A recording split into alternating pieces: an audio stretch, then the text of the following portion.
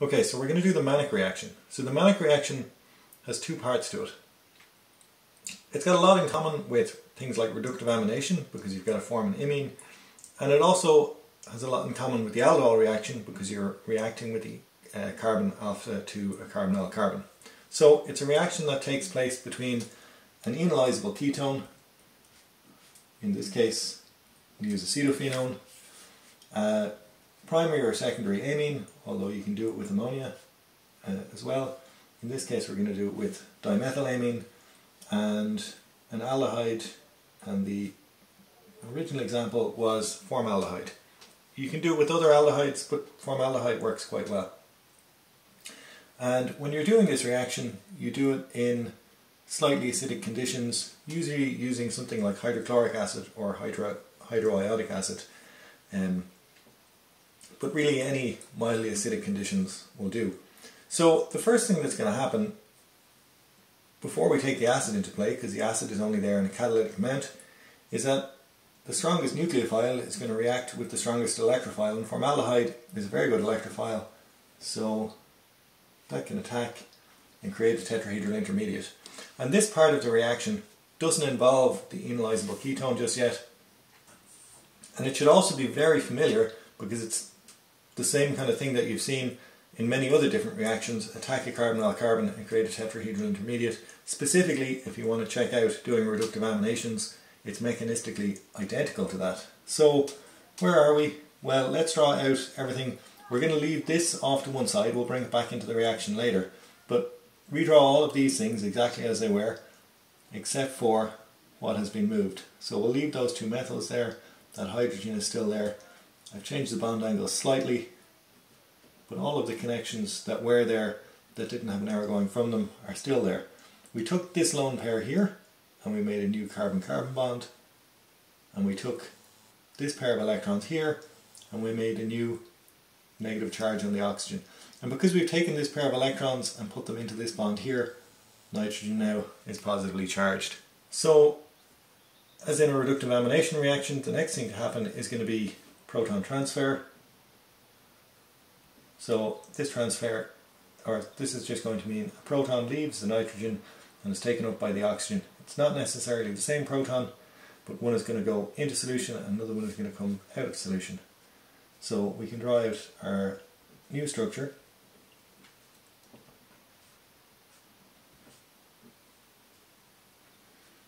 Which looks like this. And now we're in a really typical situation when we deal with carbonyls, and that is that we have a tetrahedral intermediate, and one of these things, one of the heteroatoms, is going to have to be the leaving group.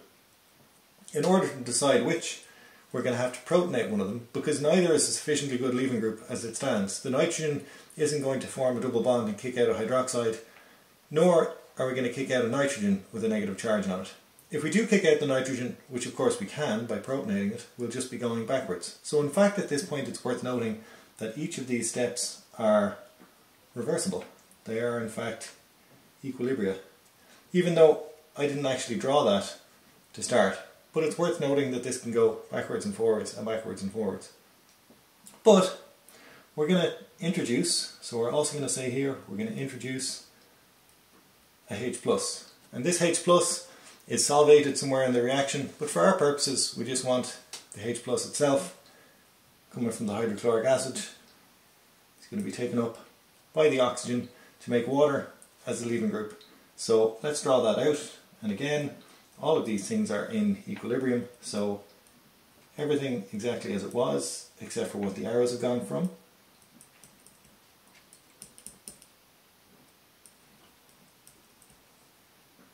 So we've made that bond from the oxygen to the hydrogen, and that oxygen is now sharing a pair of electrons it had all to itself, so it's now positively charged. So now this is a really good leaving group. The lone pair on the nitrogen can reform or form a carbon-nitrogen double bond, and at the same time kick out water as a leaving group. And again, all of these steps are in equilibrium.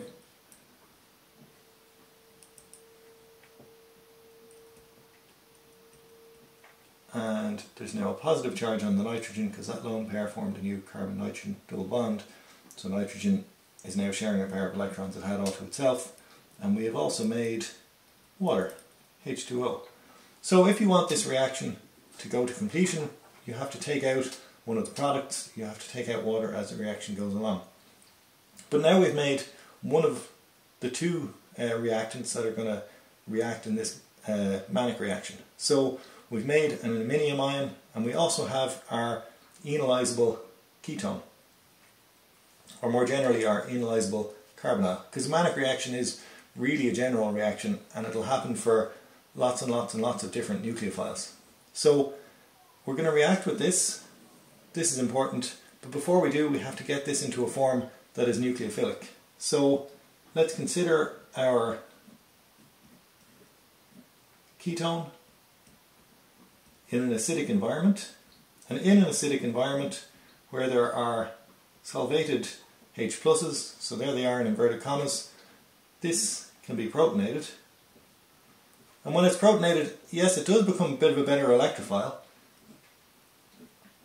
So we're adding in H plus. It does become a bit of a better electrophile, but that's not ever going to compete with how electrophilic the formaldehyde is. So why am I drawing this out? Well, what's going to happen is that you're going to get keto-enol tautomerization. So your keto form, or your ketone form, is going to turn into the enol form. So this can deprotonate, but rather than the proton leaving from the oxygen, the proton can leave from the carbon, and we're going to lose the hydrogen now, so minus H plus. This hydrogen is going to leave back into solution as a H plus, and we are going to have a enol. So it's an enol. There's the alcohol and there's the carbon-carbon double bond. And that can act as a nucleophile. So this is going to react with this. And to see that happening, well, all we have to do is, I'm going to redraw this electrophile down here. So redraw the electrophile, and it's going to react as you would expect, much like any other carbon double bond heteroatom electrophile. So like carbonyls do, this is the electrophilic carbon, and by making a bond here, we can give those two electrons back to the nitrogen. So enols and enolates react very similarly. Again, this will be familiar from the aldol reaction. So reform your carbon-oxygen double bond, break the carbon-carbon double bond, and this carbon is going to attack that carbon to make a new carbon-carbon bond, and it can relieve the positive charge on the nitrogen. And that step doesn't go backwards. What you're left with is your final product. Although there is one more step, because if we follow our rules and we draw it out exactly as it was, we'll see that this is still protonated. So in the last step, this proton will have to leave. But let me draw out the final product first. Those two hydrogens are still there. It's not necessary to continue drawing them, but I just leave them in for clarity, and that nitrogen now has the lone pair back again. So we took the lone pair here, made our new double bond, took this pair of electrons, made a new carbon-carbon bond, took this pair of electrons and gave the nitrogen back its lone pair. And then very finally, if you want, you can deprotonate it. So we'll get rid of that H plus and we'll draw it in as the final product.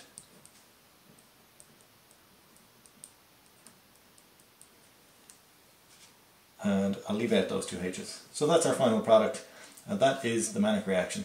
Okay, I hope that helps. If you have any questions, post them below or ask me in class or on Moodle.